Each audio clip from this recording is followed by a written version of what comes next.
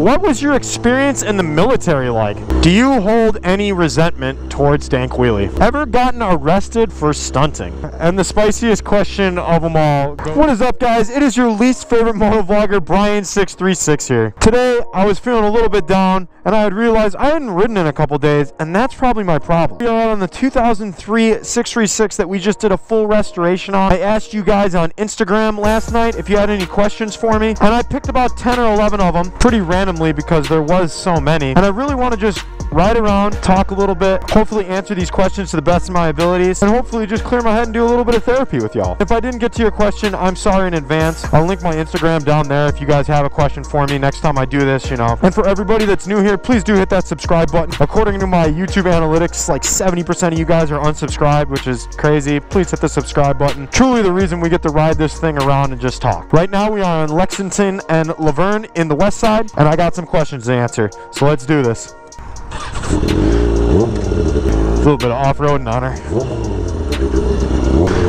So much art around here, man. So much talent, just hidden talent like that with these graffiti artists. Alright guys, we are not going to beat around the bush at all here. Let's get right into it. Astronaut516 asks, explain some suspension stuff. What do you do for stoppies? What do you do for drifting? I feel like this is something that not a lot of people have talked about. And I know it's only the first question, but I'm probably going to stop and talk you through it really quick here. Just because I don't think I've ever really talked about it, to be honest. As you know, the 2003 to 2004 636 is considered probably the ultimate stoppie bike. Drifting bike, you know, a lot of bikes can drift, but as far as stoppies go, this is the one that when we went to AM stoppie school, 6 out of the 7 guys that crossed that 500 line were on 2003 to 2004 636s. That's why I say it's the king of stoppies, but whatever. So suspension, this of course is in a stock form. Now the 2003-2004 is infamous for having really weak OEM forks. So when you're talking about doing stoppies, you're putting so much weight and inertia on that front end that these have a tend to snap. Now if you're not rolling any crazy type of stoppies, you don't gotta really worry about much, you really don't. But if you are, you should probably upgrade to an 0506 front end or an 09 plus front end. Now as far as rear suspension goes, I can honestly say I've never really screwed with the 2003 to 2004's stock rear suspension. Other than that though, you're good. Let's keep it going. Big question, Nash. Lopez J13 asks, where's the Supermoto at, my guy? I can say this was probably one of the most asked questions I got of them all, so I knew I had to sneak it in. I actually ended up selling my Supermoto to help fund that new Harley build that I did. Am I saying, do I not miss a Supermoto? Absolutely. Am I saying I'm not going to build another one? Absolutely not. I'm definitely going to be building a new Supermoto. However, that one started to give me problems as far as overheating and stuff like that, so I'll probably look into something like a CRF 450, possibly have that be like one of my winter projects or something like that, just because, oh my god, do I miss rolling stoppies on that front end. The Supermoto front end, period, is just awesome. All right, if you're not going to go, I'm going to go.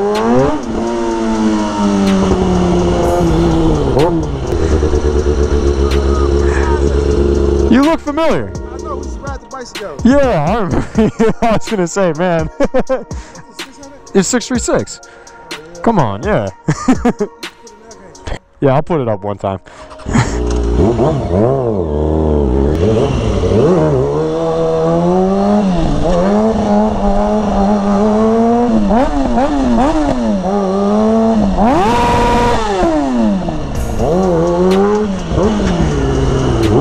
When somebody asks you like that, put it in the air for me. You got it. I got peer pressured into it. What can I say? What was I saying? Supermoto, yes.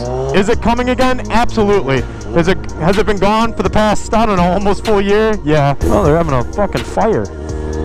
What in the hell is going on? The beautiful, beautiful west side. Let's get to our third question. Nick Wheelies asks, how did you build your bike/stunt scene into what it is now in Chicago? Nick, that's a great question, dude, because that's something that I feel like a lot of people take for granted in whatever city they're really in. You know, cities like St. Louis or, I don't know, Dallas, Miami, Chicago. It took a lot of people before us, you know. That's why I always try to talk about respecting the OGs and to really pave the way of not only making this more acceptable, more organized, more safe, more inclusive, and in these cities it really has become that, mostly just because of the scene and the riders that came from these cities before us. So if you had a bunch of knuckleheads all out on their own, popping wheelies, flicking off cops in your city, and there's no organization, and there's no weekly rides, and there's no, you know, there's nothing like that, then yeah, it's probably going to be a lot more dangerous learning how to stunt. It's probably going to be a lot more unorganized. The police are probably not going to look at it the same way. So truly, I got to give that one up to not only the guys before me, but the current guys that are helping lead these rides and instruct the new riders on how to safely do things. You know, because at the end of the day, there's a lot of things that your MSF instructor just can't teach you that these old school street riders need to be the ones that teach. And we're really blessed here in Chicago to have some good leadership. Hopefully you guys can go out, find your lots to practice in, help bring in new guys, young blood to, you know, bring up and liven up the sport and create something really special going in your city, wherever you're from.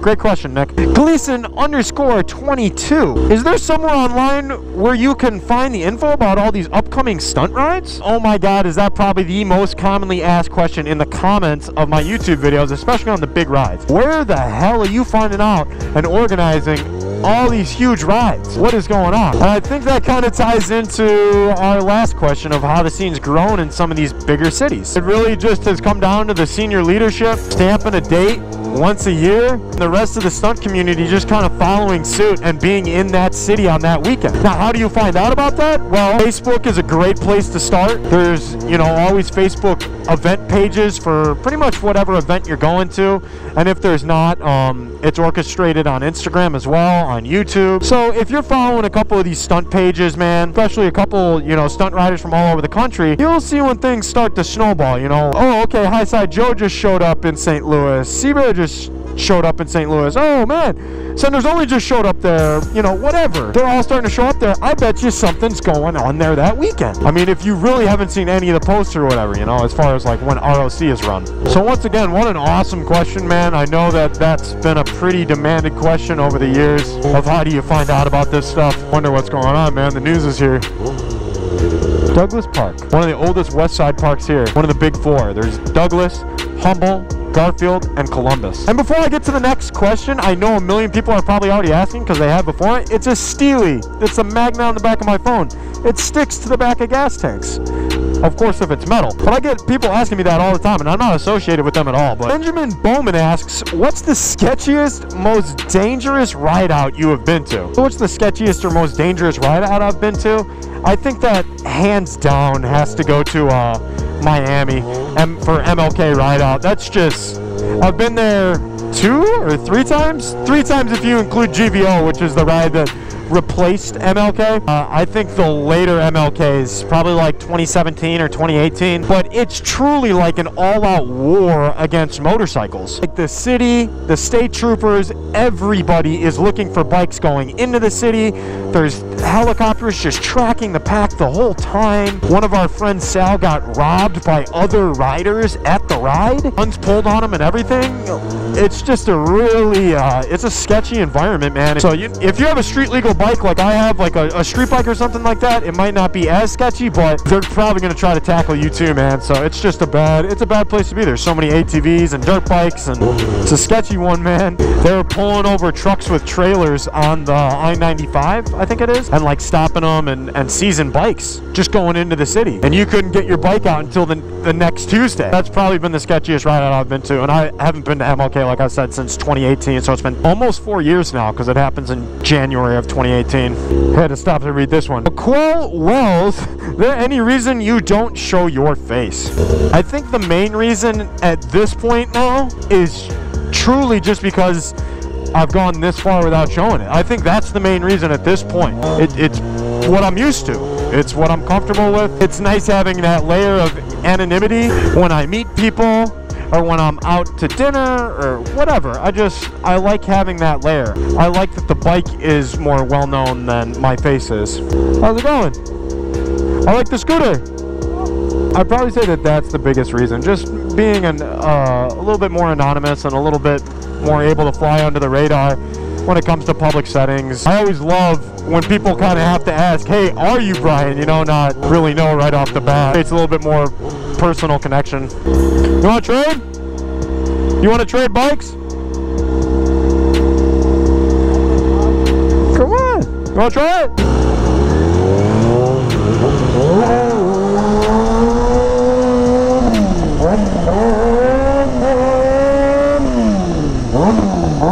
You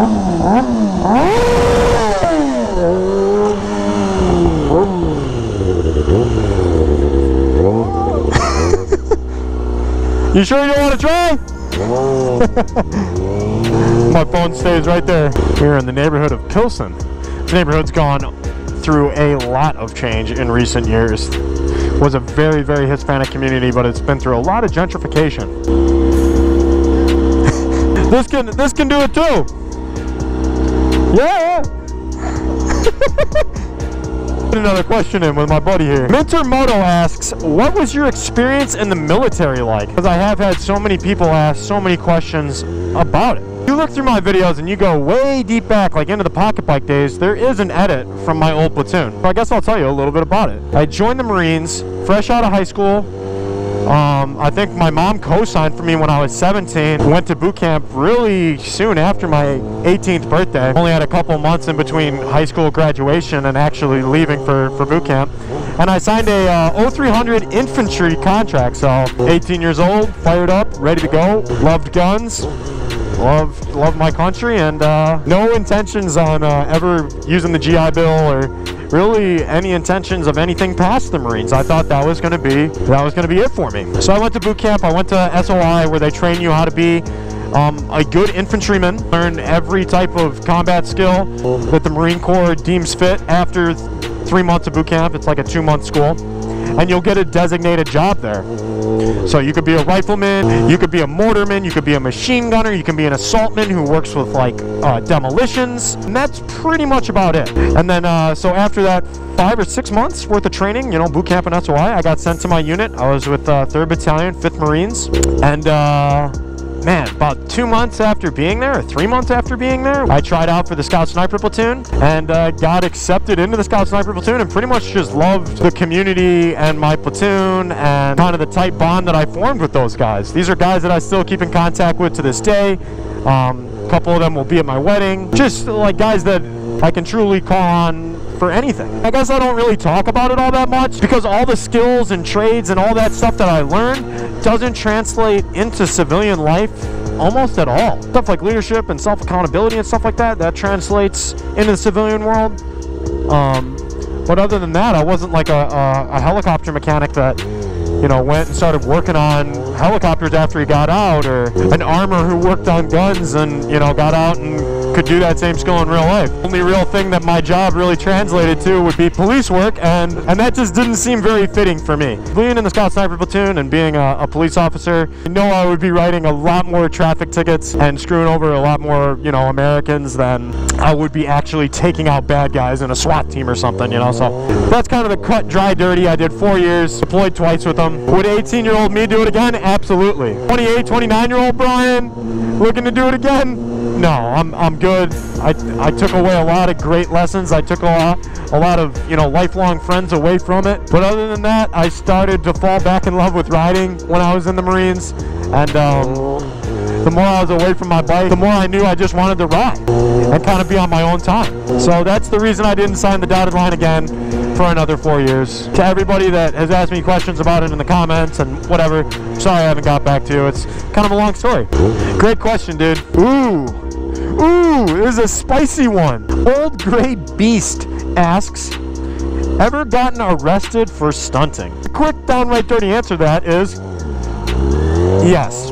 If you have been around in the stunt community for more than a couple years and you're going to parking lots or you're riding streets or whatever, the chances of you having a noise complaint called on the lot or having a cop pull you over for doing a wheelie on the street or whatever, the chances are pretty good that that's going to happen to you over many of years. I would probably go out on a limb here and say 9 out of 10 stunters have had some type of interaction with a cop, whether it's a ticket, a warning, or yeah, an arrest for, you know, something like reckless driving.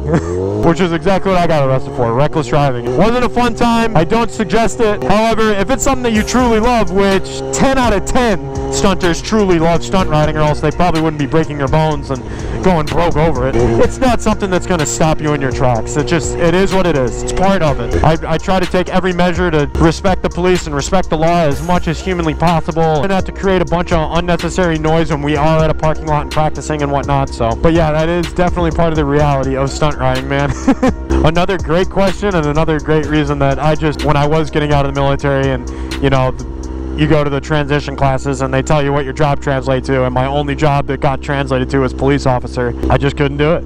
When I was, you know, in the Marines, I was already starting to get into stunt riding and starting to do wheelies and whatnot, so I knew it just probably wasn't the thing for me. Sun's starting to go down. It's starting to get a little chilly here. Speaking of getting chilly, we just released misguided beanies that are like quadruple layer. They are the warmest beanie ever over on our website, and we still have the windbreakers and hoodies and fanny packs like I'm wearing right now over there as well. All great stuff to get you ready for the winter. So if you want to be warm this winter, or if you want to support the channel, or both, the link's down in the description. You guys know what to do. Take one more question before we get out of here. And the spiciest question of them all goes to this guy. Vothy asks, do you hold any resentment towards Dankwheelie? Now, it's literally been over a year now, and I haven't really publicly said anything, and I still have kind of held off on doing so, just because in case there is any mending of this bridge or anything like that. Didn't want to speak out on his name or on his channel negatively, but some of the stuff that has happened has already came to light. Resent. I don't think resent is the right word. Resentment. I feel like that's like a long-term hatred. No, I don't. Am I disappointed in him as kind of the man he is? Yes. Did this let me see somebody's true colors? Yes, absolutely. The down and dirty was, you know, over a year ago now. He blocked me and unfollowed me and stopped sharing his location, pretty much cut everything off between us. And I looked at all this and I was just puzzled. So I called him, finally got a hold of him, and basically just said I wasn't holding up my end of the friendship, and I'm negative on his life, and it really caught me off guard. And I said, well, let's work on this, man. I'll work on it, you know, this and that. Okay, and he said okay to that. Within a couple days, it was right back to everything, just blocked and pretty much cut off from it, which really sucked. It hurt, man.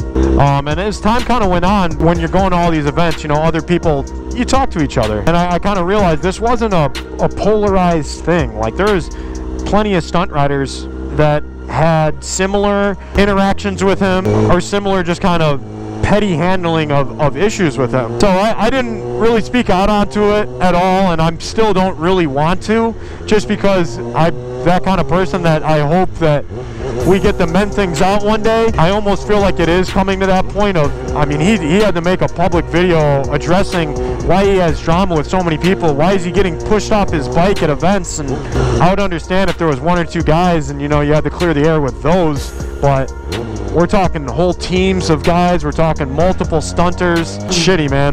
It sucks. Over the years in this community, man, I can honestly say I don't think I've ever had this happen to me over 5, 6, 7 years. Any single one of these guys would drop their bike for you and help push it and put you up, and all the things I literally did for that same guy, and do it in a heartbeat. But the way he's kind of handled this situation, and not just my situation, but with multiple other people, it's unfortunate, man. It sucks. Hope the best for him. You know, as a YouTuber, I hope his channel does well.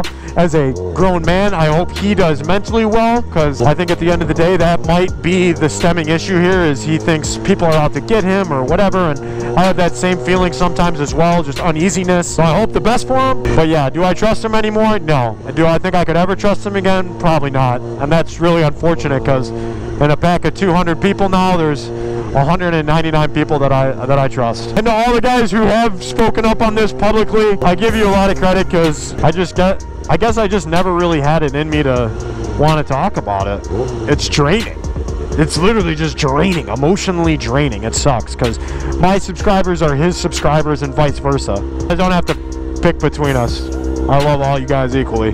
On that note, I am going to take one more question, just because I don't want to end on a less than happy note. Morales209.06 asks, where do you see yourself / YouTube channel in 5, 10, or 15 years? This is something that I can honestly say I think about almost daily. I think the 5-year, I will still be here in Chicago making motorcycle videos. mostly stunt related, and still owning a home here. In 10 years, I will probably still be making stunt videos, if not motorcycle videos, and most likely still be living here in Chicago. And that 15-year mark, I could be looking into something more adventure riding with a hint of wheelies here and there, or back to my track riding with a hint of really far back wheelies. Show those track guys how to do some stoppies and some wheelies, / long riding videos. And I don't know if I will still be living here in Chicago in 15 years. A lot of things in this city that I absolutely love. There's a reason I moved back to this city once I was done with the military, and it wasn't just because I had nowhere else to go. Wasn't held down by anything, and I wanted to come back here because of the riding scene and just the city itself, like the people here. I love it. But in 15 years, if I have kids, will I really want to raise my kids in this city, in this environment? And that answer is absolutely not. I don't see myself having kids in the near future, but when I do have kids, I hope to have them out of this city. The city's taught me some amazing life lessons as well, just like the military, some hard lessons. My end goal is, when I do have kids, I am moved out of the city. I'll always want to have, even if it's a little apartment with a half-car garage for a bike or two here, I'll always want to have that in Chicago. But you know, living here full-time, in between the winters, the crime, the politics, all of that combined, I think eventually to have a second place to lay my head a little bit more full-time would be nice. That would be desirable. But my heart will always be here in the city, 100%. And I'll always come here every summer and ride. I'll still be here hitting hoodie spots, and you know, my heart will always be in this city. Man, what a great question. What a great group of questions, you guys. Like, there was hard ones in there, there was easy ones for me, there was ones that I had to recall a lot of history. And I can honestly say this channel and you guys are the reason that I can still maintain this lifestyle for now, and hopefully in 5 years and 10 years and 15 years. I will always keep this a motorsports related channel. I've already been riding and making videos on bikes for more than half my life. I started when I was 13, and I'm coming up on my 30s really quick. I've literally spent more than half my life on YouTube, and I don't regret it. It's formed me into who I am today, I guess. I've seen the platform change quite a bit too, and that's another thing that could definitely change where I am in 5, 10, or 15 years if the platform goes back to demonetizing people again. So I'll do one more wheelie for you guys, just because I feel like we're lacking this.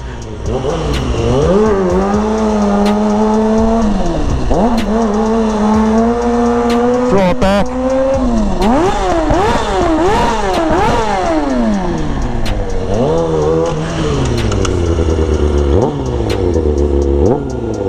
And on that note, that really loud rev limiter coaster, it's been fun riding you, baby. I think you're going to a new home this weekend. I love you guys. I love you for your support over the years. I love you for making me into the person I am today. Chicago, watch out for each other, respect life. Riders, help each other. Men, broken bridges. That guy that you have beef with or whatever, a drama, even if it's really petty, could be the guy that saves your life or throws a tourniquet on you or helps push you away in a sketchy situation. On that note, guys, this is your least favorite motovlogger, Brian636, signing out. I love y'all. Peace.